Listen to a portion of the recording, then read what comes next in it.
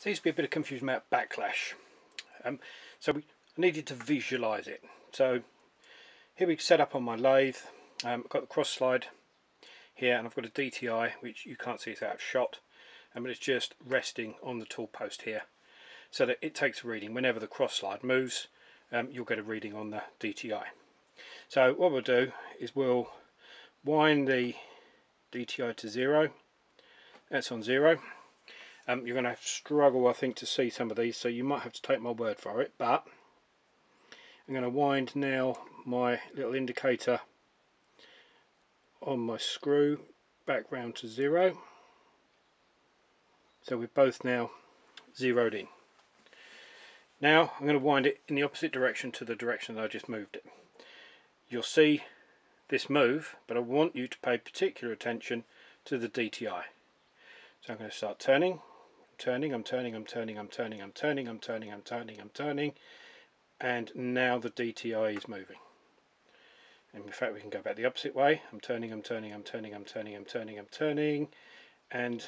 there it's now picked up, and it's caught, and it's moved the cross slide, and that's backlash. Obviously that's problematic because I can be turning in this direction, moving the cutter in, and then the next cut needs to be 0.5 millimeter, let's say, back in this direction, and if I just zero my clock that I've got on the screw, if I zero that in and I then turn that back by the appropriate amount, then I won't have taken into account that backlash. We can actually measure the backlash. So there we are, back on 0.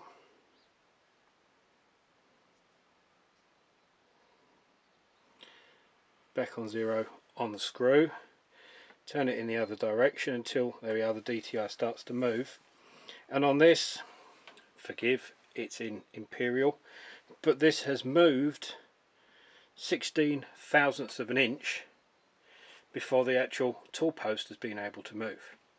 That's a significant amount of movement, and if I relied purely upon the gauge that I've got here on my screw, every time I move I'm going to have 16 thousandths of an inch inaccuracy building up on my job.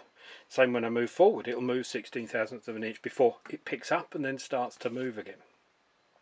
To overcome it, what we need to do is, we've been moving forwards, we've been taking cuts, now I need to move back by this amount. So let's say I'm here, you won't be able to see that, I'm at 20 thousandths on my gauge. I need to move backwards back to 0. If I move backwards to 0, my tool post has moved actually 4 thousandths of an inch. So instead, from my 20 position, what I will do is I will turn one full revolution. Doesn't matter too much, don't be too accurate, back to the 20. And what that's done is that's absorbed all that backlash into that last movement. Then I'll move it forward again, but rather than going back to the 20, I'll go to the new position that I want, which is 0. And because I've moved backwards and absorbed all of the backlash that I had in that direction, and then moved forward again, that whole revolution, and that's absorbed all the backlash in the opposite direction, when I come back to my new dimension, 0 here, I'll be spot on. That's eliminating the backlash from, well, virtually any machine control that you might come across.